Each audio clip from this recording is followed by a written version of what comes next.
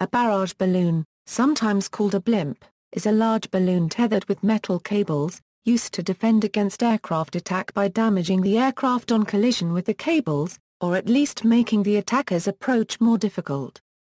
Commonly the designs were kite balloons, having a shape and cable bridling which stabilize the balloon in windy conditions, allowing operation in higher winds than a spherical balloon. Some examples carried small explosive charges that would be pulled up against the aircraft to ensure its destruction. Barrage balloons are not practical against very high-flying aircraft, due to the weight of a very long cable. First World War, France, Germany, Italy and the United Kingdom used barrage balloons in the First World War. Sometimes, especially around London, several balloons were used to lift a length of barrage net, in which a steel cable was strung between the balloons and many more cables hung from it. These nets could be raised to an altitude comparable to the operational ceiling of the bombers of the day. By 1918 the barrage defences around London stretched for 50 miles, and captured German pilots expressed great fear of them.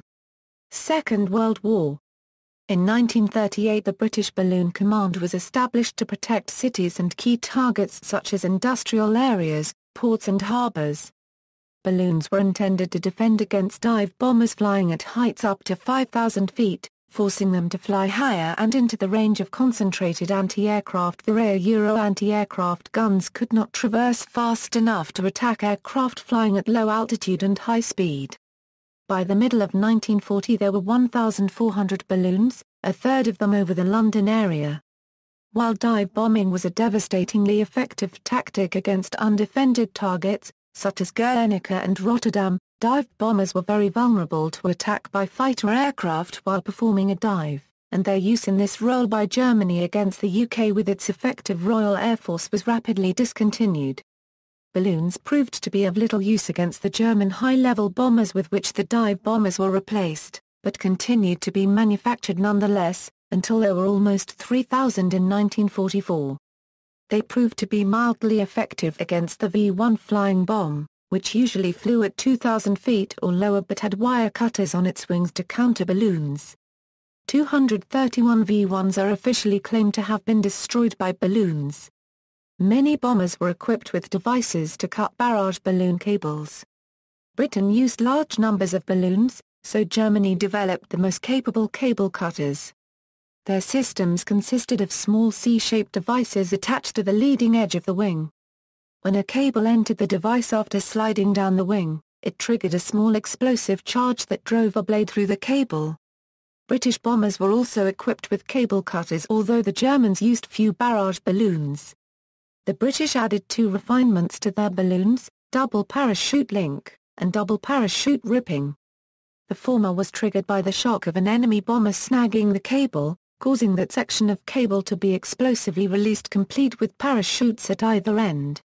The combined weight and drag bringing down the aircraft. The latter was intended to render the balloon safe if it broke free accidentally. The heavy mirroring cable would separate at the balloon and fall to the ground under a parachute.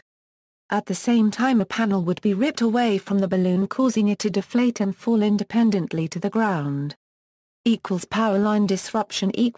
In 1942 Canadian and American forces began joint operations to protect the sensitive locks and shipping channel at Sault Ste. Marie along their common border among the Great Lakes against possible air attack.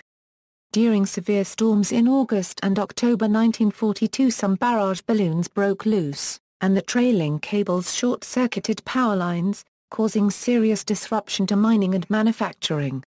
In particular, the metals production vital to the war effort was disrupted. Canadian military historical records indicate that the October incident, the most serious, caused an estimated loss of 400 tons of steel and 10 tons of ferroalloys.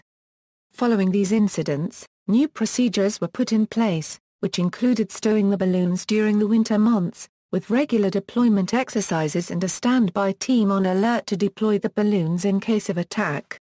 The idea of free-floating balloons was also used in Operation Outward.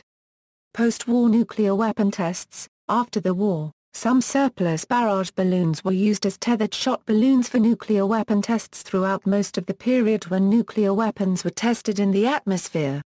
The weapon or shot was carried to the required altitude slung underneath the barrage balloon, allowing test shots in controlled conditions at much higher altitudes than test towers. Several of the tests in the Operation Plum Bob series were lifted to altitude using barrage balloons. See also, aerostat, moored balloon, kite types, Domina Jalbert, observation balloon, paravan. References.